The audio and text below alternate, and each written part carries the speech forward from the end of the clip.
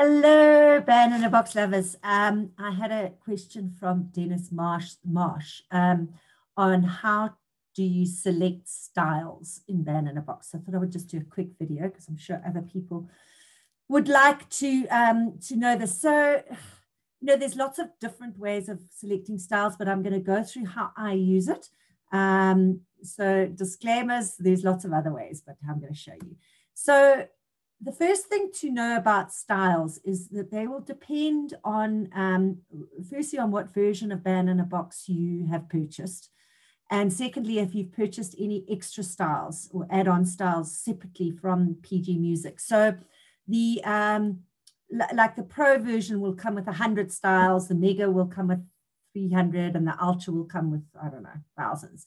And then you can also purchase these extra styles that PG Music brings out every now and then, which is basically existing real tracks that they have packaged together into styles in a progressive or an unusual way. So I always love the extra styles, and I use them quite a lot, but it's up to you. I use the pre-styles quite a lot. So this is how I generally do it. So the first thing to do when you come into the style menu is just press the clear, and that'll clear any filters that you've already got. And you will see all the styles that you've got in your version of Band in a Box listed here. And then you can filter based on category. So if you're a jazz singer, just filter on everything jazz, country, and just explore those styles. And I would really recommend spending quite a lot of time exploring the styles that that Band in a Box has, and marking ones that you like as favorites and things like that. Okay, so first thing is to use the filter, and then you can also filter based on time signature. So the main ones that I use are the 4/4 and then the waltz. Okay, so if you're specifically looking for a waltz, and then sometimes I use the 6/8. I don't generally use these funny timings, but you're welcome to filter based on that. And then feel, there's 4 different choices that you can choose from. So you've got an even and a swing. Even is on the beat, and the swing sort of is a little bit of a syncopated rhythm. And you can either choose the faster one or the slower laid back one. So you can filter based on that. A tempo, if you doing a ballad, then you might want like 65 to 85. And if you're doing more pop stuff, you might want 120, and then right up to 160 for Dixieland, that kind of stuff. So that's a good filter to use depending on what style of music you're trying to do. And then type, this is quite an important one. So if you select real no MIDI, you're only going to get real styles displayed. Okay, so again, this really depends on your Band in a Box that you purchased. And the real styles are what you're paying for in your version of Band in a Box. So the Pro version, you're getting 100 styles with real tracks, and the Mega, you're getting 300. So, and then the real with MIDI, you sometimes get styles there with MIDI instruments and then real drums, and you can tell that by the color. Yeah, so the green ones are the real tracks, and then the yellow ones are MIDI. So that one's got a MIDI muted electric guitar, and then the other ones are all real. And then if you're only working with MIDI, then obviously you filter just on MIDI. Okay.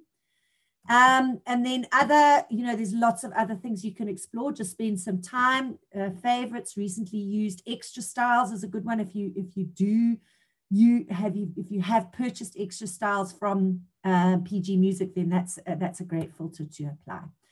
The way that I normally do it, the very quick way, is this database is a database of well-known songs that PG Music has put together. And what they've done is they've said, if you're trying to record a cover of Looking Back by Nat King Cole, then the genre is light pop, and the key that the song was originally recorded in is E flat, and the tempo is 60.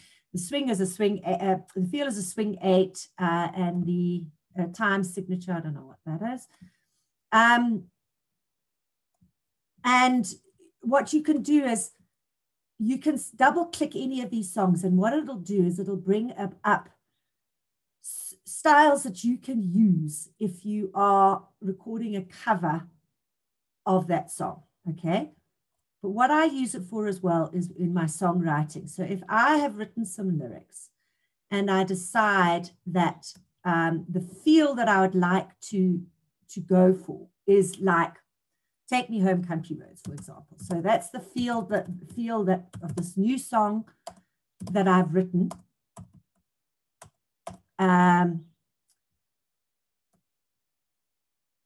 You know, so I type in the name of the song here, and if I double click it, it'll bring up styles in descending suitability if you're trying to record a cover or do a sound like song of Country Roads. I'm going to just type in Country Roads. Yeah.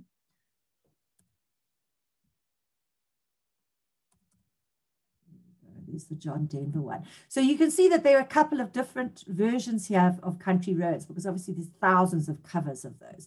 So if you're trying to do a cover like John Denver, then you're going to want to choose a folk style with a 4/4 time signature, even 1680. So if that's the feel that you go for, double click there and it'll bring up these styles in suitable in descending order. So as you go down the list, you're less likely to sound like Take Me Home Country Roads. And you can audition all of those and decide which one you want.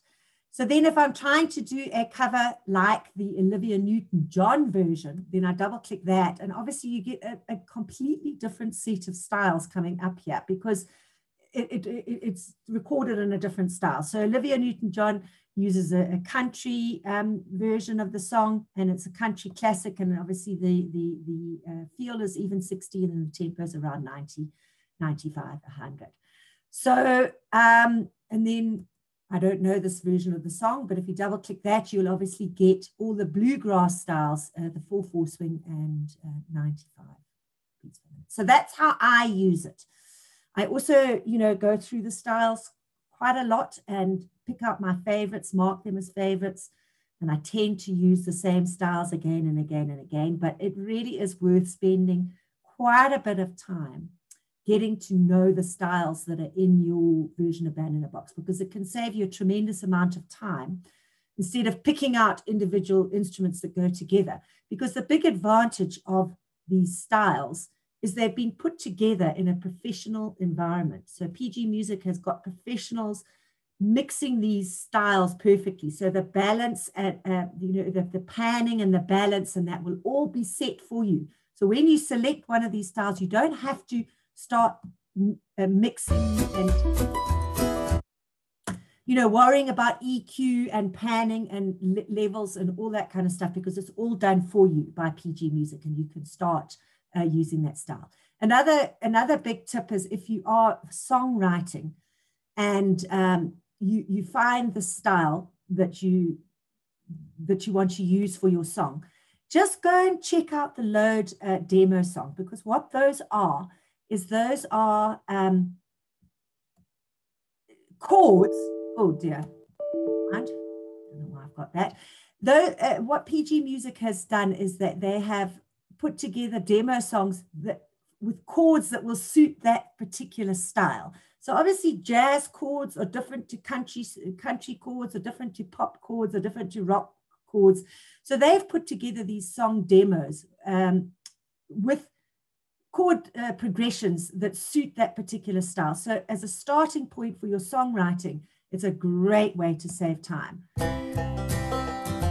So if I go Load song demo, okay, it's going to put in here chords that will suit a song if you're writing it in this folky 16th banjo style. Okay, so it's all your major chords. You can see here it's C, F, there's no minors, or there's one minor there, but there's no D7ths and all that kind of stuff. If you select a jazz style, and so let's just select a jazz style. Okay, everything jazz swing. Let's select this crooner. And I go Load song demo. Just select any of these. I'm going to get vastly different looking chords than the folk ones. You can see we've got flat chords, we've got minor sevenths, we've got major sevenths, and all sorts of things there. So that's also a very good tip if you're a songwriter, or if you're trying to take a song and record it in a way that's completely different to the original. So, you know, that's a great way of doing that. So I hope this helps, Dennis, and let me know. Thanks.